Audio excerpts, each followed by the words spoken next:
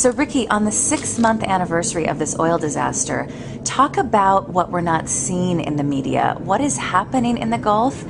And the last time you were on my radio show, you said that when people ask you what they should do, especially people with children, you tell them to evacuate. Do you still offer that? Are you still offering that advice? The people who did evacuate were glad they did. Wow. And yesterday, I literally talked to 2 people. So 6-month anniversary, I spoke to 2 people in the Gulf yesterday. One who is sick enough to evacuate now. He is relocating for at least a year out of the Gulf. And another woman with a grandson whose little 2-year-old baby is so sick they actually took and did a blood solvent panel on him to see if the little guy has picked up too much oil. He just can't. He's on his 3rd round of antibiotics, a little 2-year-old child. I mean, this is what we're left with in the Gulf. And I've given a number of talks now, and people are just shocked that people could that public officials would allow people to come to a dangerous area or stay in a dangerous area. So invite tourists in, say it's safe, the water's fine, come swimming. Here's our president going swimming. Great public relations for who? The money people, not the people who live there and are basically filtering all this oil that in the air, in the water. They go swimming in the Gulf. I know a 16-year-old boy, perfectly healthy, an athlete. He went swimming in the Gulf in late August, and suddenly he's sick. And the medical community in the Gulf is not trained in the specialty field of environmental medicine. So they're going the traditional route, the way they've been taught. Oh, maybe this is scabies, food poisoning, heat stroke. And unfortunately, I know of many, many people who are just simply not responding to multiple rounds of antibiotics, and they need help. They need the medical community to get educated on chemical illnesses, diagnosis, and treatment. Tell us a few more stories, because we're not hearing these in the media. We're definitely not. I know of 3 people who went to the beach. This is in late July. Actually, no, it was July 8th. And this is Destin. This is right where the president was swimming. Husband and wife and a friend. The 2 men went swimming offshore. They got covered in an orange goo. Thought, yuck. Came back ashore. All went to the hotel, took showers, went out for drinks. All 3 of them felt like they'd been slipped Mickeys. And these are 3 people who are really good friends. They've been drinking before. This is like when you take medicine, you're not supposed to take alcohol for exactly the same reason, because the alcohol, or in this case the hydrocarbons, dilate your blood vessels, and suddenly you have a great big dose of oil. The alcohol dilates your blood vessels, and all of a sudden it releases all the oil that you've absorbed during the day or whatever it was. The toxic chemicals suddenly are all through your body. Mickey effect. People went home.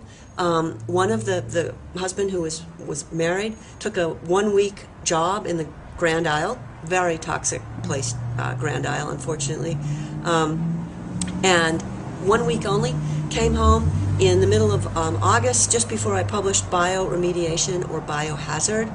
He dropped his mother off at work, he dropped his child off at school, his wife turned around because she heard a strange noise, and he dropped over dead.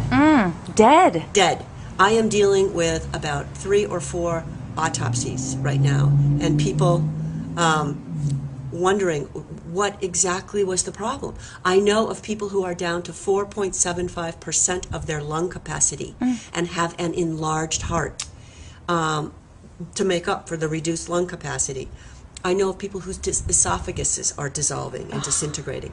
Now, all these people have oil in their bodies, upper 95th percentile. So this is not 1 or 2. This is enough. People in the Gulf, motivated, they took their own air quality samples, they took their own water quality samples. They know about the air inversion that sets up on the beaches at night and allows the pollutants to be trapped in the warm air and concentrated close by their homes at night, where they're breathing to very dangerous levels. Then those levels, as soon as the cold air layer warms up, those levels disperse. And so when was EPA doing their air quality sampling? Between 10 o'clock in the morning and 3 o'clock in the afternoon, when there was nothing in the air. But at night, people are breathing dangerous levels. I think about 4 to 5 million people in the Gulf were exposed to either an acute or an intermediate level of oil at dangerous levels that is going to have incredible ramifications in public health. And I think this is the issue that will bring this back in the news by the 1-year anniversary and possibly even force a president out of office for lies in another 2 years. I mean, it is really that big. There are that many sick people. We're relying on documentary film crews, independent media now, and definitely the people in the Gulf to keep networking, keep these stories alive, and keep these stories coming out through... What makes me so sad is I've been in touch with a number of citizen journalists down there who are documenting daily, taking photos and taking videos, and I've interviewed a few of them. These are men and women in their 50s and 60s who no longer have jobs and have no health insurance. So what happens to the people who are without health insurance? I mean, what's going to happen to them? A couple of things. One is a lot of people, because their jobs were trashed, they had to let go things like health insurance. And now, they're sick. What can they do? Congress has passed a new law that I'm still trying, it's in the writing process right now, to allow people without health insurance to use their Medicaid to get treated for chemical illnesses. So this is a positive thing. The other thing is that people who are really sick are signing up with lawyers, and the lawyers are paying for them to go out of region and access the appropriate medical care, occupational and environmental medicine doctors that are in Colorado, in Detroit, in other areas, in New York. And it's sad that the Gulf could be building this capacity for healthcare. I mean, it's a big petrochemical region. We have sacrificed the Gulf of Mexico. I was really embarrassed as an American to realize how much we have foisted off on the backs of our fellow Americans down there in terms of just chronic illnesses having to live with all this pollution. This is not acceptable. If it's not acceptable in California or, Washington State, it's not acceptable down in Louisiana and Alabama either. They can have these industries, but they don't need to have this chronic pollution with them. And the oil's also reached the Pensacola Beach in Florida.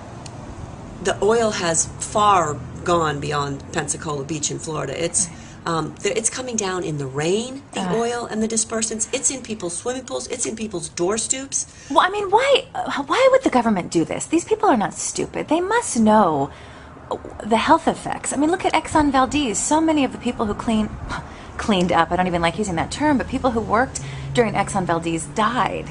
They knew what would happen. Why would they allow this to happen? It's because these giant corporations control our politicians.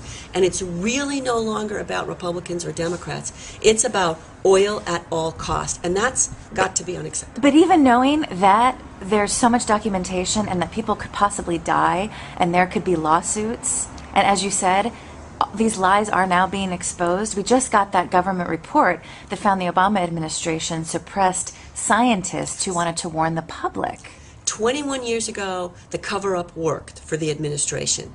And what BP is doing is playing off Exxon's song sheet and assuming that because there's even more corporate control of our government officials now, the industry can cover this up. And what it didn't count on was way too many people. And these chemicals coming ashore, the oil and the dispersants. There's too many cameras, there's too many eyes, there's too many voices. I think this story is going to squeak out. Maybe after the midterm election, but definitely before the next presidential one. So the lies will out. I'm here with Riki Ott. She's a marine toxicologist from Alaska who has spent 5 of the last 6 months in the Gulf, and we'll continue our conversation in part 3.